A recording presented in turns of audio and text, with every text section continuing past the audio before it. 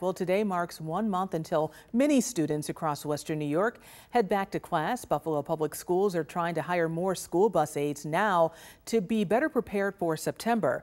They held open interviews today. All you need is to be 19 years old and proof that you live in the city.